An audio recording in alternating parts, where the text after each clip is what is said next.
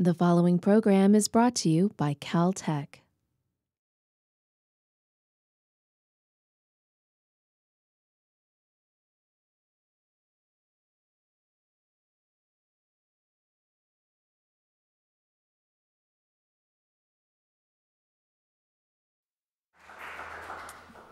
Thank you, Michelle, and thank you all for coming to this special lecture as part of a KISS workshop being held here at Caltech on Venus seismology. So it is with great pleasure that I introduce to you Philippe Lognonné. Philippe is perhaps the only person in the world who really has emphasized in his career planetary seismology, that is seismology on bodies other than the Earth. That's not to say that he hasn't also thought about the Earth, but he is uniquely qualified to talk about the topic that he will address today. Philippe is from the Institut de Physique du Globe in Paris and a professor at the University of Paris there. He has a long-standing connection to Caltech. In fact, he was a visiting professor across the road in the office next to me at one point. He has also spent time, I think, at Berkeley, right? And I'm sure numerous other places. And he is going to talk about new frontiers of planetary seismology, so please join me in welcoming Philippe.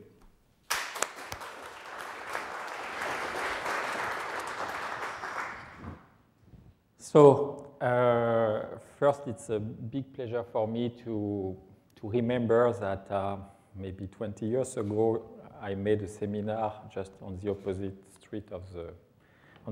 side of the street. This seminar was a few years before the launch of Mars 96, and it was 1 year before the impact of the comet Shoemaker-Levy 9 on Jupiter.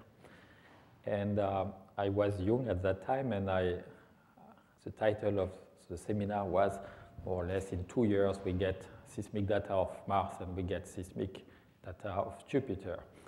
As you know, the impact of the Shoemaker-Levy 9 comet was not strong enough, and the impact of Mars 96 on the Earth's atmosphere, or more on the Earth's ocean, was too large.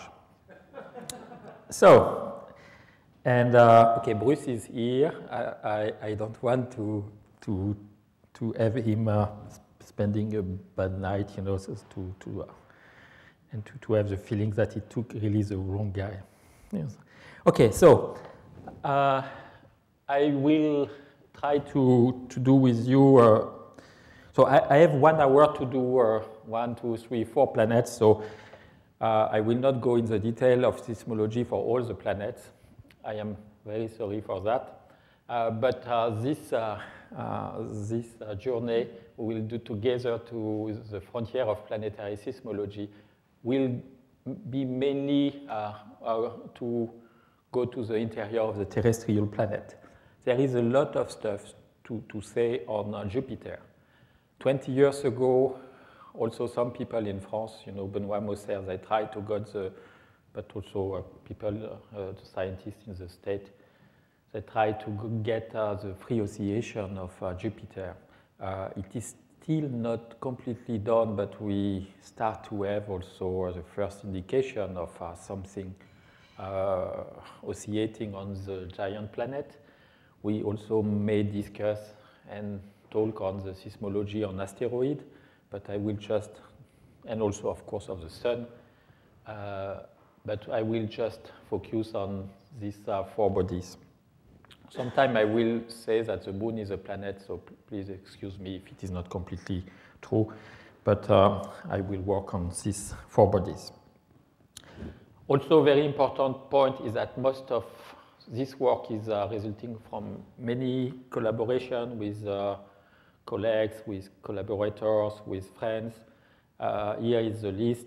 And also it is resulting from the support from the French Space Agency and CNRS. You know, they have put a lot of effort in, you know, giving us the support during many years to address seismology on Mars and also ionospheric seismology, and also the Office of Naval Research, you know, which is funding us also on Earth topic, and the French ANR.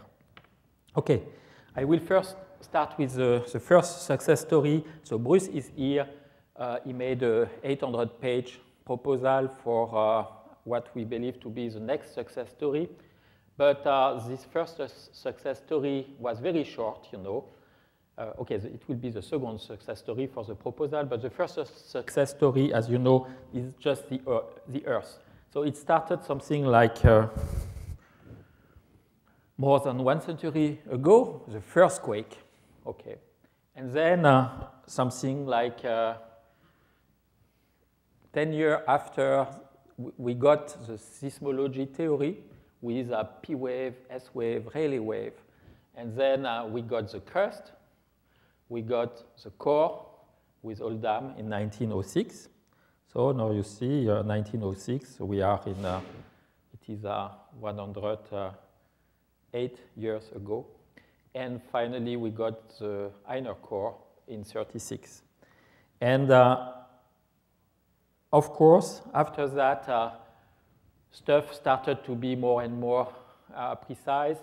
And everywhere, you know, in my talk, we will discuss on propagation of seismic wave in the interior of the body. I will not go to the detail, but as you know, this wave gives us the information about the interior structure. It gives us the information about the P wave, the S wave. And the next success story for the Earth were started in the 80s with the first tomographic model of the Earth going down to the inner core. The outer core is completely desperate for seismology because it is almost completely homogeneous. I don't think that I will say it will be very difficult for seismology to get the lateral variation of the outer core. But now today, of course, we know better and better this, and we have 1,000, 10,000 of stations everywhere except in this oceanic part of the Earth. So the second success story, here we go to the proposal aspect. So Bruce, I guess it was 800 pages for insight. So this mission or this project was 1 page. And seismology was not driving at all the project. This was the Apollo project. You know, 5 very simple questions signed by the President Kennedy in 61. The first one is not a science question, but it is a very simple one. Do we have a chance of beating the Soviet, etc., etc.?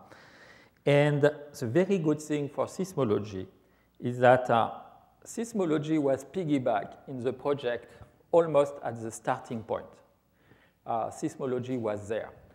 And it was there, and also it was also here at Caltech and at GPL, because the first seismometer integrated in the story of planetary exploration was integrated at GPL.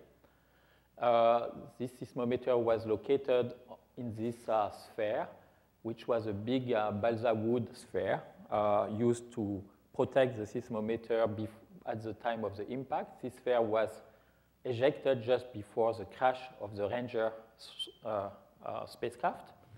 3 spacecraft were launched in 62, 62, 62. So 3 missions in the same time. And you know, this was the time when the technical problem of a mission was not possible to fix on the mission. So you had to wait the other one in order to fix, because it was going so fast that no time was given to solve the problem. And also it was the time when it was requested by GPL and NASA to provide a complete sterile seismometer. And here you have the people are working on the seismometer, making the integration of the seismometer in this big chamber, completely sterile. I understand that GPL requested a change request, a waiver for this process. And I am quite happy that we will not have to do exactly the same, even if our seismometer will be clean. So, but after that, you know, the story continues. Here you have the Apollo 14 crew training for the deployment of the seismometer of Apollo, and the seismometer is located there. So, it was a double success. I will not go into detail for the success related to the race to the moon. Here you got the launch. Here, this is a picture which is taken, by the way, 2 weeks before in Baikonur. And it's very interesting to know that a seismometer was also planned on the Soviet mission. It was an inclinometer in quartz, a quartz fused inclinometer, very sensitive, which was put in liquid. And, but also on the Russian side, they had the idea to have seismic data recorded by their mission. You know that their mission never ended up because this rocket, you know, had a major trouble and were not able to be used for the moon. Okay, so now we are on the moon. And this is a picture taken by the Lunar Reconnaissance Orbiter. And I forget to say that everything you will see in terms of data in seismology, planetary seismology, is because of NASA. And so everywhere I may have to put NASA, NASA, NASA. So I did not put everywhere, but everything here is just from NASA mission. So here you have an object at the surface. This object is there. You know, if you get a better picture, and you see three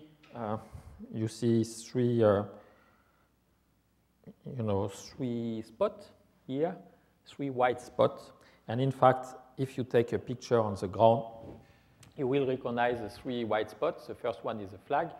Second one is a seismometer. Third one is a laser reflector. And the last part is, of course, the LEM. And therefore, seismic data were already taken on the moon in '69. And this started the Apollo discoveries for seismology. So, 4 seismometers were deployed. The first one in fact, 5 seismometers were deployed. The first one was on Apollo 11, but this one was not able to survive more than 1.5 days. It survived the night, but it was not able to survive the day, mainly because the power system was not ready at that time for this mission. So it was a solar panel powered instrument. And for Apollo 12, Apollo 13, Apollo 14, Apollo 15, Apollo 16, seismometers were in the mission. You know, the seismometers were put in this thermal protection, and the seismometer is inside the thermal protection. And here you have a picture of the instrument where you have the instrument, the cable going to the power system there.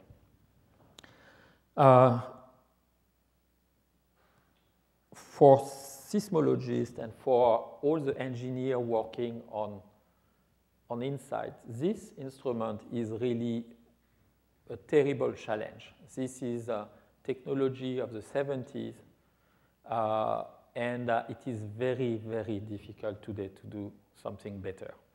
For very simple reason, everything was done in beryllium, so it is just impossible to do something in beryllium anymore. You add a big RTG just for the seismometer mainly, and you add a control, temperature control to less than a fraction of degrees, so it was perfect.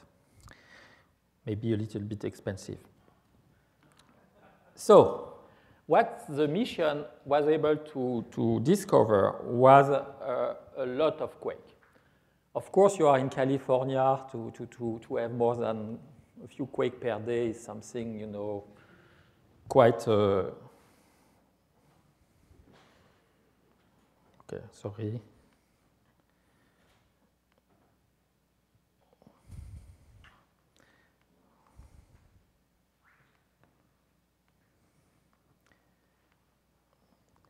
Okay, so the different quakes which were recorded by the mission were the following. The first are quite obvious. These are the meteorite impact, you know, impact there. And here you see an example of wave done by a colleague from Utah University on the propagation of this wave. You have both natural and artificial impact. And I will go to the artificial impact in a few minutes. Then the second type of quake were the shallow moon quake. Shallow mean on the moon something between 50 up to, okay, some of the shallow moon quake are very shallow, but in fact we have a big error in the determination of the depth, but more or less the shallow moon quake are up to depths of the order of 200 kilometers with an error bar of the order of 25 kilometers. And then you have the deep moon quake. Deep moon quake between depths of 750 up to 1200 kilometers, which were very, very non-typical with respect to Earth standard and very useful, as you will see very soon. So in terms of quake activity, there are a lot of astronomers, I guess, in this building who want to put a telescope on the moon, maybe, because the moon is very stable. It is true the moon is very stable, but it is also true that the moon is very active in terms of number of quakes per day. Here you have the typical activity on one station, Apollo 14. This is the number of quakes per year. So this is 10 to the power 3, so 1,000 quakes per year, 100 quakes per year, 10 quakes per year. And you see that this deep moon quake here, you know, you get something like almost 1,000 deep moon quakes per year detected by a single station. So several per day. You get a lot of impact too, you know, more than 100 impact per year. The number of impact detected by the lunar network is almost 1,800 over the 7 years of operation of the network. And then you have the shallow moon quake. The shallow moon quake, you see, you don't have so much, only less than 30 shallow moon quakes were recorded over the 7 years. A lot of this quake and very few of this one, and this shallow moon quake are those which are probably the most comparable to the earthquake. So why we get so much quake? Because I did not discuss this part of the figure where you have the amplitude. Maybe at the back of the room you don't see the amplitude, but to give you the number, this is 10 minus 10 meters per second. So this is 1 angstrom per second in terms of ground velocity. So very, very small velocity. And what you see on this record, for example, you see this change in the value of the seismogram. This is the number of digital unit of the seismometer. So which means that this here is 1 nanometer of displacement. And therefore, this quake is typically 2 or 3 nanometers in ground displacement. So these were very, very, very small quake. And the beautiful point of the Apollo seismometer is that no noise was recorded by the seismometer when no quake was detected. So the noise of the instrument was below the detection limit of the instrument. So now I go to modern seismology because you can imagine, okay, so it's nice, this was done in the 70s, everything is published, and so what else to do? So we we are very lucky in the community because of a very unlucky event. And this was the Lunar A project decided by Japan. So Lunar A was decided in the late 90s, in the early 90s. But in the late 90s, JAXA, the Japanese Space Agency, decided to take all the Apollo seismic data and to transfer this seismic data in exobytes. And then today we have all this seismic data on the net. And therefore, this was a huge work done by Japan, provided to the community. And today, all this data, you can just get them through internet, like the seismic data of any station of the Earth. And this made a big change in the research because a lot of scientists started to work on this data. And you can even imagine something, very surprising is that it was even possible to find data which were never published in seismology. So data staying in some place, So this place was, the Austin University, but I guess the picture is not in Austin.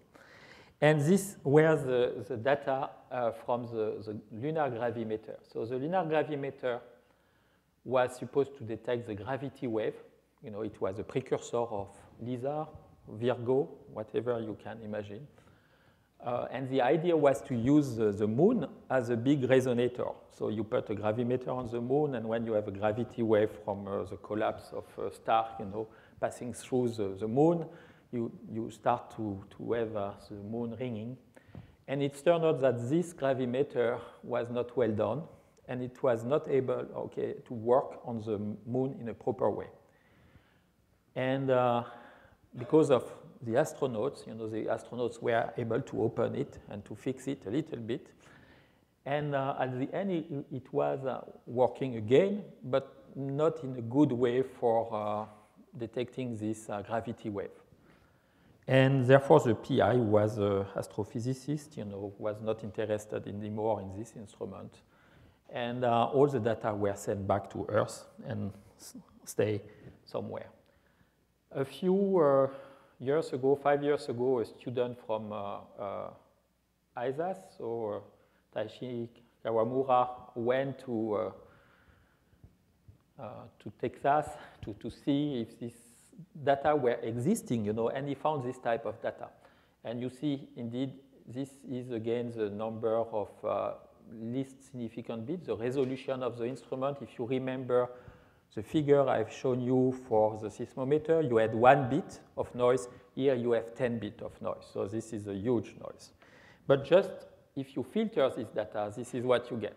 In fact, when you filter the noise, you are able to get back with a seismic signal, which means that we just 5 years ago discovered a new seismic station on the moon.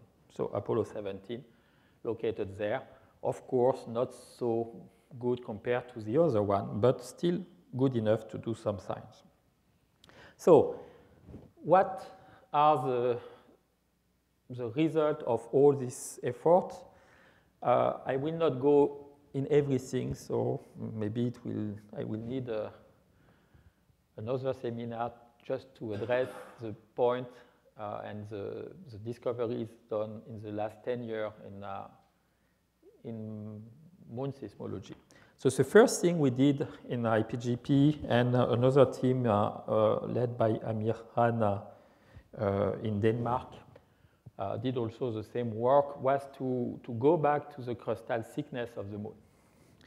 And if you take the paper published by the end of the Apollo project in 1980, so at that time you will see that all the paper claims that the crust is 60 kilometers.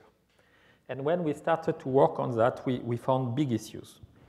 In fact, because we were never able to go back to this 60-kilometer crustal thickness. So in IPGP, we found a crustal thickness between 30 and 40 kilometers. Han found crustal thickness from 38 to 45.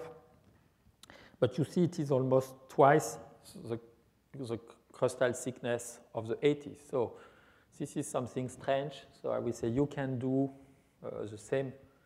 Okay, it's not good for seismology if I say that, but you take the same data, you do the analysis, and you end up with a very different value for the crustal thickness. And one of the reasons is very simple, is that seismology, in fact, is no more recording than travel time. In fact, you don't get the velocity, you get the arrival time of the wave. And here you have two examples of data processing. This was done with a left finic, and the idea is to do what we call in Earth seismology a receiver function. So you stack all the conversion of a seismic wave at the bottom of the crust in order to get the crustal thickness, and this is something you get through the detection of the conversion of the wave at this discontinuity. And this is the arrival time of the primary wave. And here you see there is a signal before, a precursor wave, which is related to the conversion of a S wave into a P wave. And because the P wave is traveling faster than the S wave, it is arriving before the S wave. And here you have the data, okay, of course, with some noise. And here you have two synthetics, the first one with 30 kilometers and the second one with 60 kilometer crust. The only thing we change are the values of the velocity. So we keep the same travel time between the two models. So therefore, when we increase the crustal thickness, we also increase the velocity here. And when we decrease the crustal thickness, we decrease the velocity in such a way that the travel time is the same. And this is what was basically found, is that the first model found by the Apollo were not able to go through all the space of the model, and were not able to detect, I would say, this other part. And it turned out that this is something we were able to confirm with other type of data. And then the idea was to use the lunar impact, and especially the artificial lunar impact, because for the lunar impact, you know the time. So you see in this problem here, you don't know the time of the source. You just get the travel time. But for the impact, you know the time of the impact, because on the spacecraft was able to send a beacon, and when the beacon disappears, it means that the spacecraft disappears. So it is just the impact time. At that time, the moon was not protected, and anything going to the moon was free to impact the moon without any planetary protection. And therefore, very big stuff were impacting the moon. So this was the Saturn 4B upper stage, 15 tons at 2.5 kilometers per second. And here you get the impact recorded by LRO. And here you get the seismic data of this impact recorded by all the stations. This was the Apollo 17, so one of the last of the story. And therefore, you get a lot of data up to 1,000 kilometers away because of the size of the impact. So this gave us very good profile with very good timing. And we did that also for artificial impact, for natural impact. So this is a much larger impact, almost on the far side compared to the Apollo network. And here you get signal up to 3,500 kilometers with very large signal-to-noise ratio. Of course, the natural impact, are not known in terms of position and in terms of timing. Even if you will see maybe in the future, if we go back to the moon, we might be able to do that. And the result of this was to get, again, estimation of the crustal thickness here, which were completely confirming the fact that the mean crustal thickness is something like 38 kilometers, maybe 40 kilometers, but definitively not the 60 kilometer we thought in the 80s. And what is very interesting is that in some way, this trade-off between very low velocity in the upper crust and high velocity in the upper crust was confirmed by Grail, because the main result of Grail is that they found a very, very high porosity of the moon in the upper layer, which is completely coherent with what we found in the analysis of the seismic data. And again, we say Grail is confirming this crustal thickness with the mean crustal thickness, again, between 35 and 45 kilometers. Grail is not able to tell us more than this for the average crustal thickness, but what we know is that this is completely okay with the analysis of the seismic data. Another stuff which was very interesting and on which a lot of work is still ongoing is to understand the impact processes. Here you have, we found that the impact have a very low, relatively low cutoff frequency. Here you see you have the energy, this is 10 seconds, this is 10 hertz, and you have a cutoff frequency at about 1 hertz. Between 1 and 2 hertz. In this example, I guess it is 2 hertz. And here you have, for all a series of natural impacts, this cutoff time. So this is 1 second. So this is 0.3. So it is 3 seconds. This is 3 hertz. And here you have the seismic moment of the impact. And what we found is that these impacts are very low regarding to the Earth's equivalent. So this is one of the impact, and this is just to show you a comparison. It is the typical cutoff frequency of a 1 kiloton explosion. I forget to say that this impact, like the Saturn IVb impact, is about 0.1 kiloton in terms of equivalent. So now the core.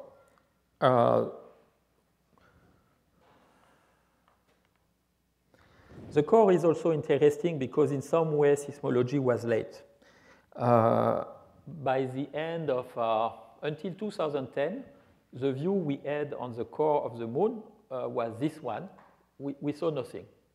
So we had a lot of rays in the upper mantle, in the lower mantle, but none of the ray was able to go really through the core. None of the direct ray were able to go in the direct core. Here you have the P rays, and here you have the S rays. But this figure is maybe misleading in the sense that it gives you the feeling that all the rays are coming from the same point, which is not true because this is just a way to give you the resolution in depth of the seismic data. And many indications from a conductive core were given by the analysis of the lunar prospector data by Hood and colleagues, and also other indications were coming from the libration by the GPL team led by William and the GPL colleague. So all these indications were suggesting that something conductive, something liquid was inside the moon. And this was therefore a new idea, and two groups, so one led by Rafael Garcia and the other by René Weber, decided to go back to the deep moonquake data in order to search for the reflected phase. They use the deep moonquake, especially the very strong one like A1. You know, A1 is there compared to the lunar network. And you see it is just beneath, in fact, these two stations. And it gives you a very nice way to send wave to the core, and then this wave will bounce and will go back to the surface. So in order to do that, what you need is you need to stack all the deep moon quakes. You know, again, I forget to say that these deep moon quakes, they occur at a rate of a few per day, sometime. But they are all coming from the same fault. So this is a fault, you know, where you have quake probably since 2 or 3 billion years, always at the same time, and almost predictable. So this is the perfect place to predict earthquake, but it might be the only place in the solar system where seismologists will be successful. Anyway, the idea was to use that. 2 papers were published. Again, the idea is to use the direct wave to get the signature of the direct wave and to cross-correlate with the seismic data in order to get the energy coherent with this direct wave. The energy is plotted in the red color here. Here you have the radius of the core. This is the 1 sigma layer, the 2 sigma layers. These are the work from Rafael Garcia. And what you see here is you see that there is a peak of energy which appear at a radius of the order of 350 kilometers. So, and again, it was a demonstration by seismology that the core was reflecting, the core was there, and it was liquid. So what is the feeling today? The feeling is that you have this model. So René Weber was able to also detect inner core. There is not a full consensus on this, but we have a full consensus on the fact that there is a discontinuity at the top related to the transition between the liquid core and the and the mantle. Whether or not there is an inner core, we can probably say that it is not really in the noise of the data. In the data, we see peak of arrival coming from this reflector, but the signal to noise is not very large. On the other hand, we have a lot of good reason from geochemistry to believe that there is an inner core. So I will say that if geochemistry was not there to push for the idea of an inner core, it will be likely a little bit difficult to claim that there is an inner core from seismology, but on the other hand, we know that we must have likely an inner core, and we see reflection from these depths. What is the composition of this inner core? So seismology can give us also some idea through, again, the inversion of the density of the velocity in the mantle. So seismology can give us some idea on the temperature when we use mineralogy. And with that, at the end, we end up with the fact that the estimation of the temperature is such that likely this core is iron with sulfur, and it might not be a pure iron core. I will stop here for the moon. You know, this is our view of the moon today. And this might be the future.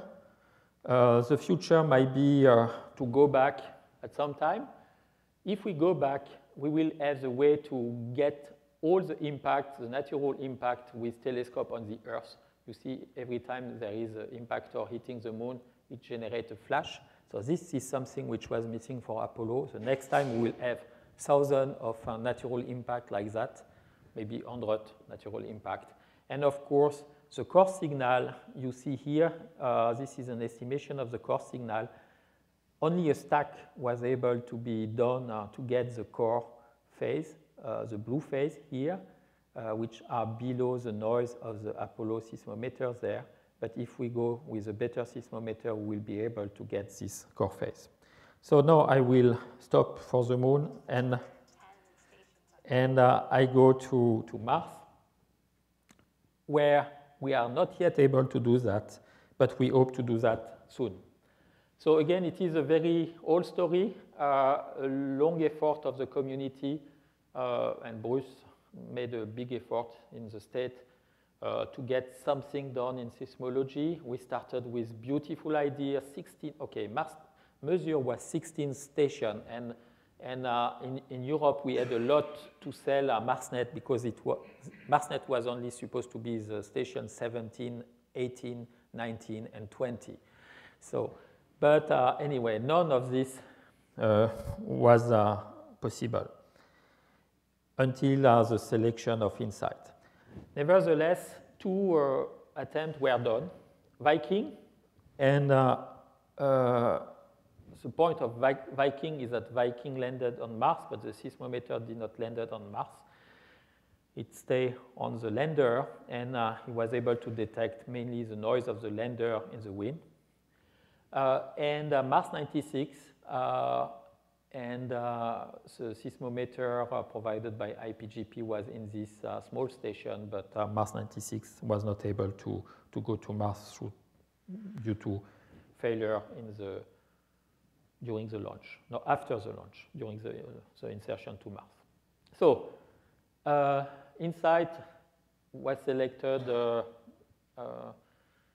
in fact, 2 years ago. No, selected for phase. Okay, it is going so fast that it was selected for step 2 last year, I guess. No. Okay. Okay, I have the feeling that it is so old, but it is not so old. And the big problem is this one. So it will be launched in 1 year, 9 months. So therefore, we have to hurry up in order to provide to GPL the flight unit. The payload is there. So the payload will be mainly a seismometer plus a heat flow probe plus a geodesy sensor. So you retrieve, most of the payload on Apollo.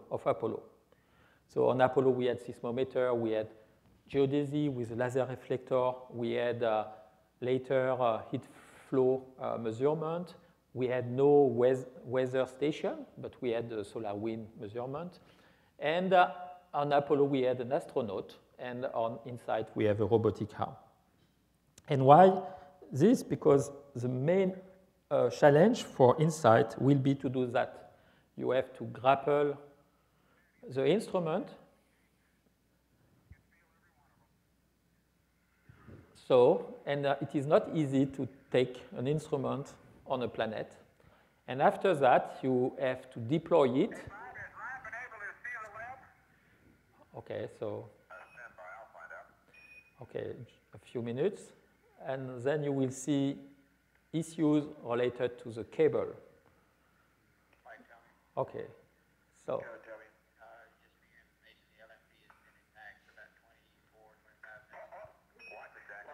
Okay, so first cable, and we go to InSight. So InSight will try to do the same.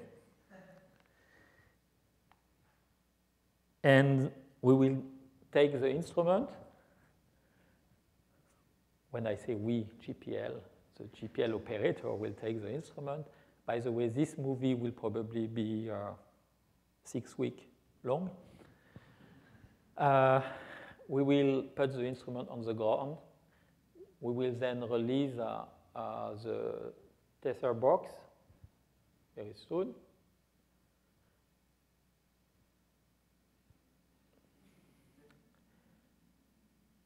We would like to have the cable like this, but then we will take the windshield still on the lander,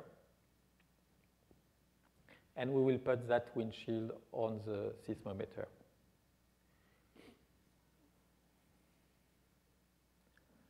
So this is a big challenge for the installation of the instrument. And again, as you see, it is more or less exactly the same scenario as the one done by the Apollo astronaut. So here we go to this mainly to the seismic instrument. And this is what we get on the deck. And this is what we get on the surface after deployment. So this instrument is resulting from a very large collaboration between GPL, Switzerland, Germany providing the leveling system, and France providing both the very broadband seismometer and making the integration of the instrument and providing also other hardware protecting the instrument during the launch and the cruise. And it will be more or less what you can imagine in the best way to do seismology on Mars. There is a lot of detail because we have to take care of all this detail making noise. So we will have, for example, a sun dial here providing us the azimuth of the sensor. On the moon, it was just the astronaut, looking to the Earth to get the azimuth. But here we will have another way to do that. And the big issue for us is that we are in a very, very bad location in terms of seismic noise. We have large temperature variation, large wind, we have dust devil, we have dust, etc., etc. And of course, because we are seismologists, we would like to be there in a big seismic vault. But this is not yet possible. So what will be the challenge? Therefore, the first challenge will be to have a good installation. There are two ways to see that. The first way is the moon one. The curve, the red one and the blue one are the requirement for the short period seismometer, the red one, and the long period seismometer, the blue one. I am sorry, this curve is in frequency and this one is in period. So therefore, it is the opposite. So this is the moon, and what you see is that the requirements of the instrument are well above the noise floor of the Apollo. So it might be easy on the moon. But this is the Earth. And here you see that the requirements are well below the Earth's seismic noise. And this is the Earth on seismic vault. And this is a big challenge, how to go there. The first point is that we believe that this big noise here is not an issue because these are the microseismic peak related to mainly to the oceanic noise. So we don't think that this will be there unless it is a big surprise. And here we have mainly thermal aspects. This is a big problem. And on this side, there is a lot of noise related to cultural noise and a little bit of weather noise. So therefore, the big thing and the big effort is to have this seismometer very well protected. The seismometer will be located in a vacuum chamber. The vacuum chamber will be protected by the thermal shield. The thermal shield will be protected by wind protection. And the wind protection will have a ceiling skirt here with a chainmail in order to be sure that no wind will go through the skirt. And of course, we have a very good design of the cable in order to be sure that this cable will not generate stresses on the instrument.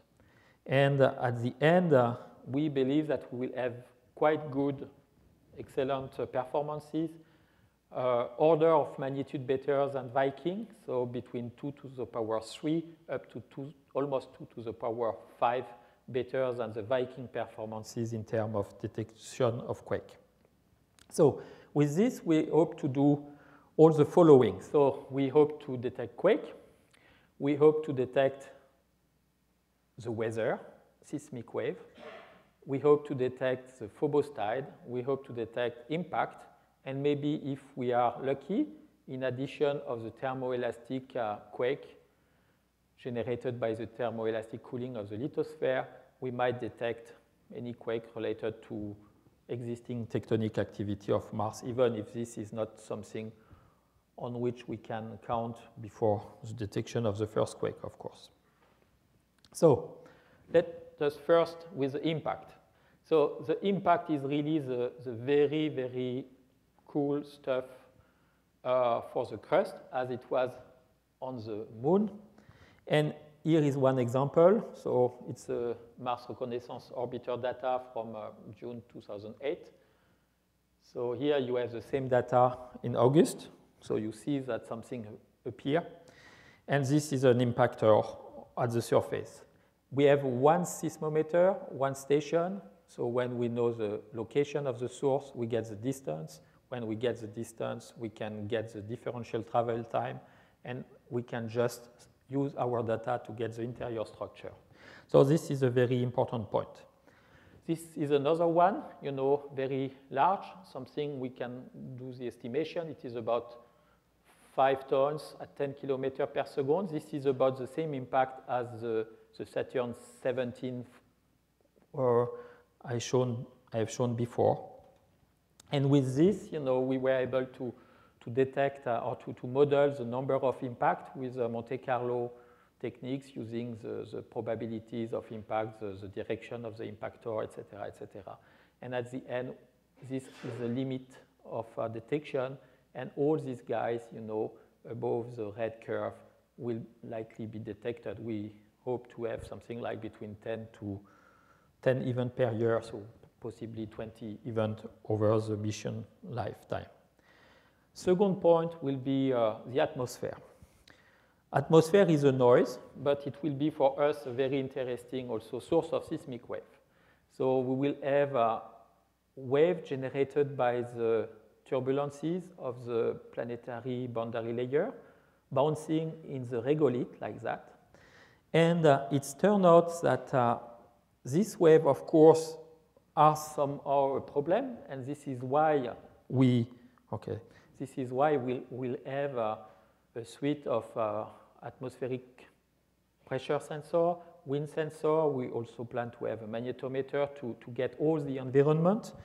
But we do think that we will have some breathing effect on the planet, and these are the simulations. Okay. These are the typical simulation we have done for the noise. So you see, we believe that the noise will increase during the day and will decrease during the night. And part of this noise will be corrected by the pressure sensor. But when we will do this correction, we will also be able to get information about the subsurface, because the response is related to the subsurface. And one example is to go to a very old techniques, which is a little bit not used anymore because of the receiver function, but which is just related to the ratio between the horizontal to vertical seismic component. This was done on the moon. We plan to do that also on Mars, and we are already doing that with Sharon Kedar on the Earth to demonstrate that it will give us the subsurface structure. So, and then we have the quake. So we target more or less 3 types of quake. The big one. Okay, the big one, we might have a few quakes larger than 5.5, maybe one of the order of 6. And when you do the modeling of this, you end up with the fact that we will be able to get the normal mode of the planet down to about 5 millihertz. Okay, we will not see 0S2, the very long period normal mode, but we will get these high frequency normal modes of the planet. And you may question why I go here up to 20 when it is quite difficult to get normal mode above 10 millihertz on the Earth, just because the planet is 2 times smaller. So therefore, you get all the normal mode of the Earth up to 20 millihertz on Mars, while on the Earth it will be at 100 seconds. And the second type of quake will be quake not strong enough to get good normal mode, but large enough to get R3. The R3 is a wave turning a full turn on the planet. And this wave, will be detected the first time when it is the R1. Then it will turn around, reach the seismometer a second time. And that time, again, we know the distance. The distance between this wave and this wave is just the circumference of the planet. And therefore, you know the distance, you measure the time, you take the distance, you divide it by the time, and you get what you want. And the key point here is because Mars is smaller than the Earth, we say we will have this wave turning around the planet with about 1 order of magnitude amplitude larger than on the Earth. So we did everything, of course, and we end up with the fact that we will be able to get the interior structure of Mars with this mission. And We just now have to deliver everything on time and to be ready for the launch and for the successful landing. I speed up and I finish with the last challenge, okay, Venus. I will not be very long on that because there is no data and this is the topic of the workshop. But I will just give a few ideas on what we have done on the Earth. So we did that, but Venus is like this. So there is a big atmosphere. And the first thing to do in order to do seismology is to go through the atmosphere to land or not, or to use the atmosphere to do seismology. And here the Earth will tell us something, some direction. So this are work done mainly in the last 10 years and done also at GPL, where we use the fact that the seismic wave send signal in the atmosphere, and this signal in the atmosphere is reaching the ionosphere. And therefore, because it is reaching the ionosphere, you can just detect the wave in the ionosphere. This is something which is known science many, many years. It started in the 60s. And we use different ways to do that. You know, we sound the ionosphere with GPS. We sound the ionosphere with Doppler. We sound the ionosphere with air glow. We sound the ionosphere with over-the-horizon radar, which are early warning system. But at the end, you know, we get the displacement of the ionosphere. And I show you example. So these are example of quake in Japan, magnitude 8, magnitude 9 quake.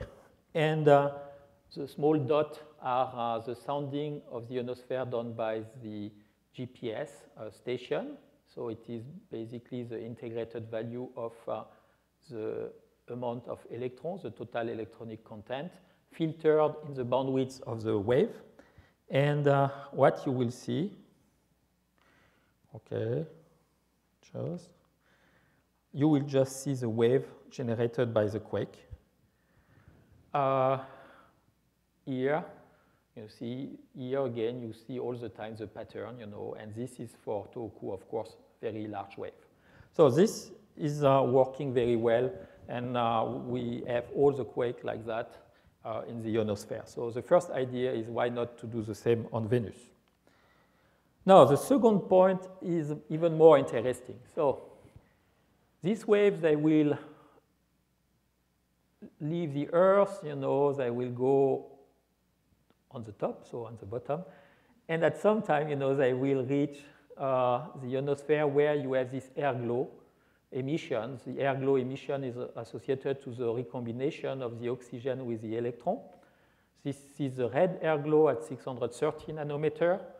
And to give you the order of magnitude, so I gave the order of magnitude of the light emitted in Rayleigh, but this is maybe better. So to give you the order of magnitude, this light is something like 12 milliwatt per kilometer square. So therefore, you have 1 kilometer square, and you have 12 milliwatt of light generated by this. And what we want to detect, our wave is something of the order of 100 microwatt per kilometer. So this is a typical order of magnitude. And I show you again the result here. This is a quake from, this is a tsunami, by the way.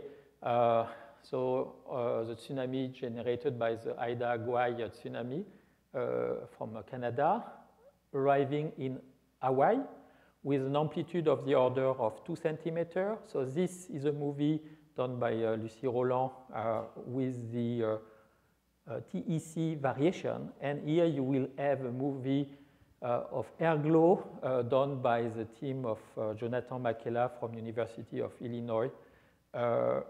And what you will see this wave in this color. Okay, this part, the black and white are the simulations. The color one are the real data. But this black and white are the real data. These are clouds. You know, the camera is looking to the sky. So therefore, we have the clouds between us and the ionosphere. So don't take so much attention to the clouds. So here you get the GPS observation, and you see, this oscillation here associated to the tsunami wave very clearly here again. This is a 2 centimeter tsunami, so a very small one. And please take care of the time. At the top, the tsunami will arrive at 8 hours 30. So clouds, clouds, clouds, The moon was there, so therefore we were looking to the air glow on the opposite side of the moon. And, okay, 7:58. No, the tsunami arrived. Here you see the wave of the tsunami, coming just from the Canadian direction. So this is also another way to look for Venus, if we can detect this. These are tsunamis, long period wave. The big issue will be to do that for seismic wave, much shorter period, which means larger telescope. But okay, this is the future. So I finish here, and this is a summary. We have a lot of data today for both the Earth, the Moon, all data with very new science. Very soon, I hope we will be able to go to the interior of Mars with InSight. Maybe in the 2025, we will be able to go to the Moon. I do think that at the same time, we'll start to have the first space mission. At least we are working on a nanosat to do that from space. And I finish with Venus. In order to do that, I don't really know what will be the best way to do it, to go on the ground or to use the atmosphere to get the interior structure. Thank you.